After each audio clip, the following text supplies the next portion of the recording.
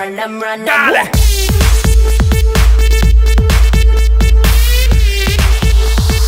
Run them like run them, run them. I hope you enjoyed my little fun video about golf.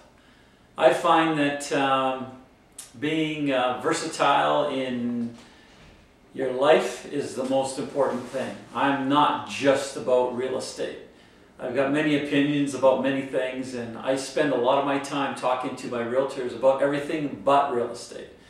And I hope that that works for you too, because really, if your life is just a single direction, probably not having as much fun as you can.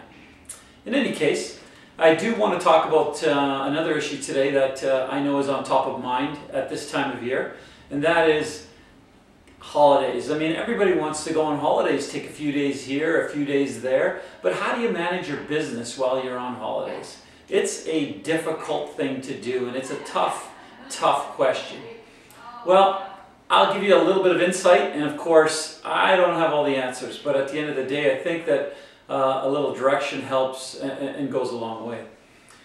Firstly, and most importantly, you've got to choose somebody that you trust, because that will be the foundation for how things are going to come together. If it's somebody that you really don't know too much about or don't really trust, well, you know, how do you know that they're going to, in fact, handle the clients the way you want them to be handled? I mean, it's just, you know, and there's a number of other things that come up. So it's got to be somebody you trust. And do you pick your friend? Do you pick your friend, or do you pick the person that you see as the best person to do the job, who might not be your friend, but might just be an acquaintance in the office that is willing to do it? So that's maybe the first step, is who do you pick? I tend to direct people to pick the people that they know and trust, and that's usually their friends. And sometimes their friends are not that great at what they do, or not as good as they are. But in the end, I think that it probably makes problem solving a little easier, because you do get along. So that's one direction I would give. The other area that needs to be detailed and written out is an agreement. You only have to do it once. You write down the scenarios that you can think of, and believe you me, you will not think of all the scenarios that are going to come up. But you write down the basic ones. You illustrate exactly what the percentage of commission splitting is going to be in each one of those cases, and then you sign it, both of you. You know, it sounds like, oh, you know, like, why do we need to do that amongst friends? Well, it's those kinds of agreements, signed agreements, that maintain friendship. They don't destroy friendship. It's non-signed agreements, or no agreements at all, that destroy friendship, because it's inevitable. Something's going to happen that you didn't plan for, and somebody's going to have to do a little extra work, and they're going to feel like they need to be compensated a little bit more than what you had initially said. So if you have something in writing, then there's a base to work from. So that's like probably the second most important thing.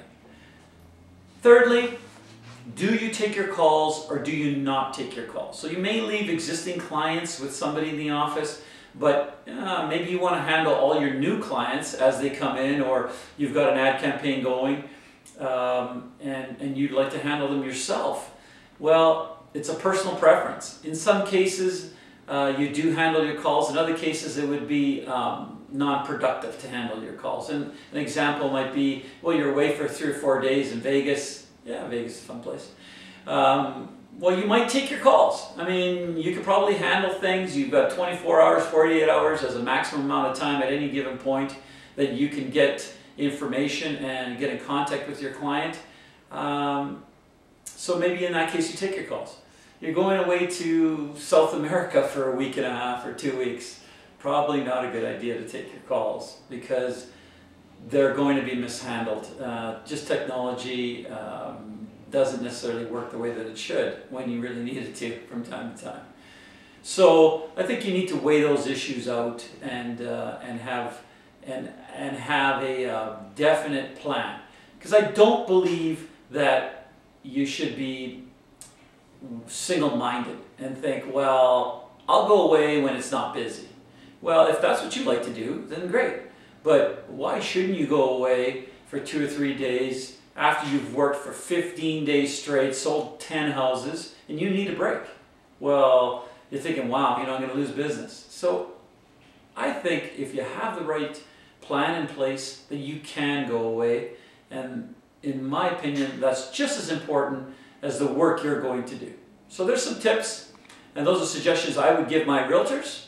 And hopefully they work for you. Once again, make our team work.